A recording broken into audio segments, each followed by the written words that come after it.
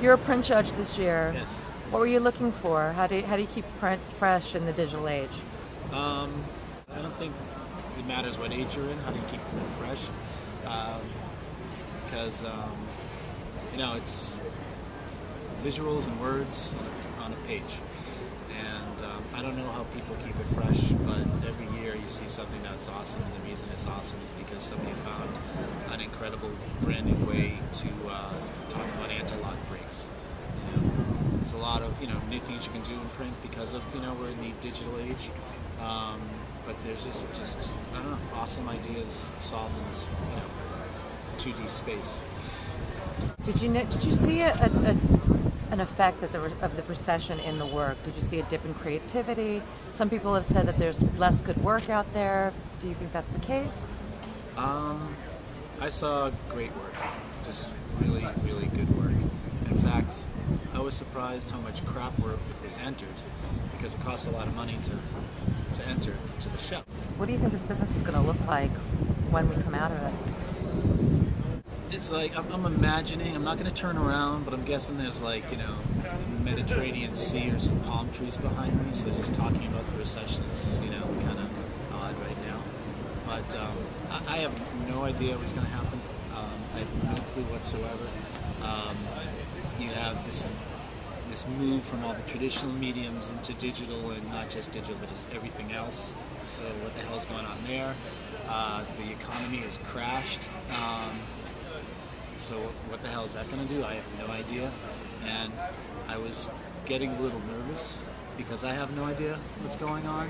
And, we were talking, I saw Dan White on one of the Adweek clips saying that when he started White and Kennedy, he and Kennedy had no idea what they were doing. So I got really happy. I'm like, all right, I have no clue. And Dan White said that's okay. So I'm feeling good.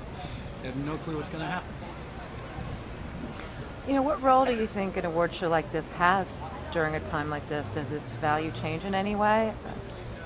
An award show like this, I don't know what value it has to other people. I can just tell you what it does for me. I come here and I see what people think, is their best work. So you see the best work coming in from the entire, globe. And some of it is just so fantastic that it pisses me off that I didn't do it, and I get really jealous and I work harder and I try to come up with new solutions. So there's value for me. I think it makes me better. And also, I'm surrounded by some of the world's best creatives. In my press jury, most of the people I had never met before, I just knew their work. And it was fantastic to sit and talk to them and actually talk to them about their work. And it's great just, walking down the street and there's Nick Law, right? Nick Law walking down the street. I've only read about him, I've seen his work, never met him before. I got to go up and say, hi, I'm Gerry, I'm a big fan, how you doing? So that has value to me too. You actually people who are doing all the fantastic work around here. What are some of your favorites? What is some of the best work you've seen recently that are contenders this year? In general, just some. For some reason, I was taking a shower today, and I was thinking about the Career Builders work from Wyden. In the shower, huh? In the shower, yeah. So that was Craig and Eric did that out there with Tom Coots, I think. And that's like my favorite TV that I've seen. I was thinking the guy drinking the gold, and he says it's gold. I think I turned the faucet on. The faucet was gold, and I'm like, it's gold. So there's that. There's some just Crispin's got some fantastic stuff. I love Whopper Sacrifice. That's just fantastic. And then there's been some other stuff done.